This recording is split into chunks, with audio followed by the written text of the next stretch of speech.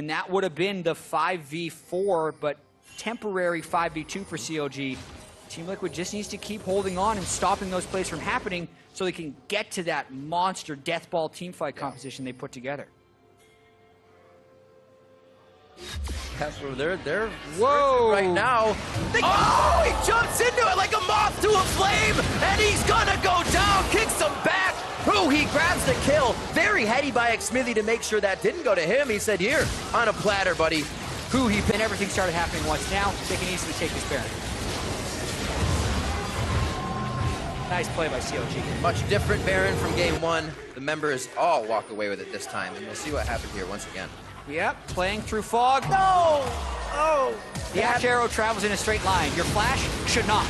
He gets hit by the arrow. Rainover then also trying to make the great escape. Darshan had TP'd in.